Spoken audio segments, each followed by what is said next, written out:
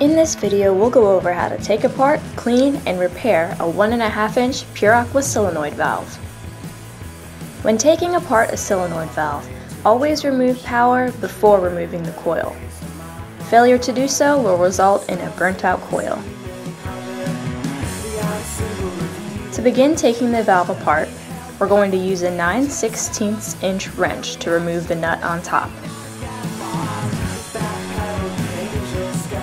After that, we can slide the coil off.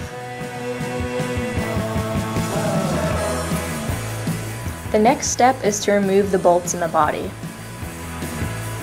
In a 1.5-inch valve, we have 6 1/2-inch or 13mm bolts to remove.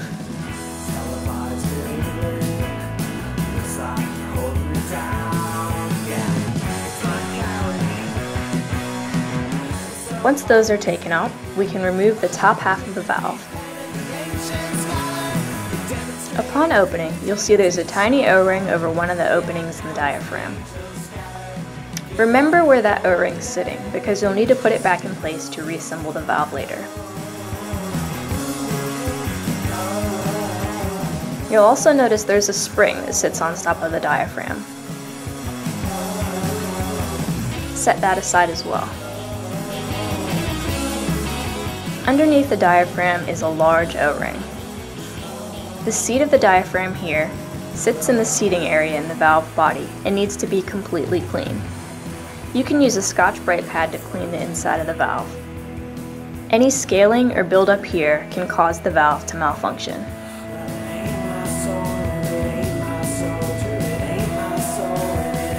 This valve takes a 2 psi differential to close. That differential is fed through this little hole in the diaphragm and through this orifice in the body. If you look here, the orifice opens up in the valve body on the downflow side of the valve. If you need to, you can use a small wire to fish down that opening and clear it of any obstructions.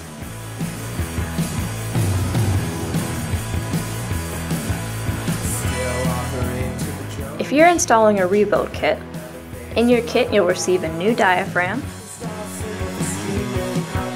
a new large O-ring, which goes underneath the diaphragm, a new spring, which sits on the screw head, and a small O-ring. Your kit will also include a few other parts, including a tool that helps to loosen the stem on the top half of the valve body. Just slip it over like this, and use a wrench to help you loosen it.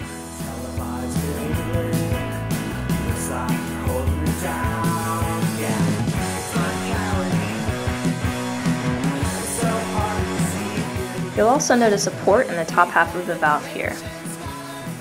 This should be clear of any buildup as well. Inside the stem we have a washer, and you'll see the stem itself here should be cleaned. You can use a Scotch-Brite pad, just like you do in the valve body.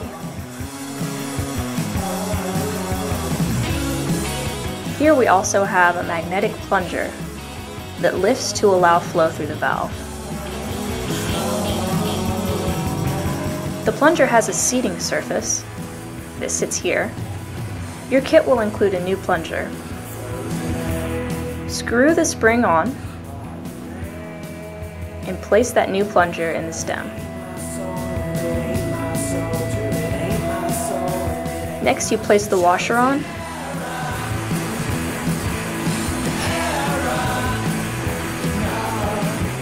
and screw it back into the top of the valve.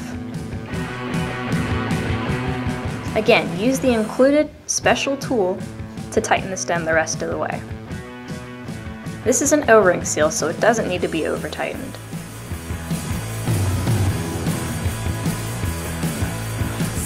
Before reassembling your valve, make sure you've checked all your parts to make sure they're nice and clean.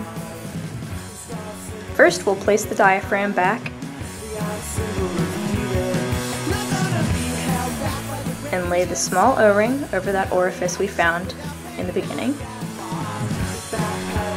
The spring once again goes over the screw head on top of the diaphragm, and the top of the valve can be placed over and lined up with all of the screw holes.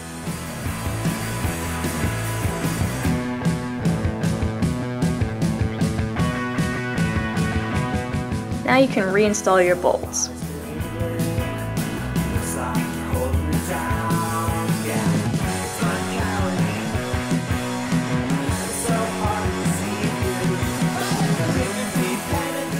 Again, those are 1/2 inch or 13mm bolts. And once those are in, you can slide your coil back on. Then the washer, and finally the nut. And now your valve should be clean and ready to go back into service.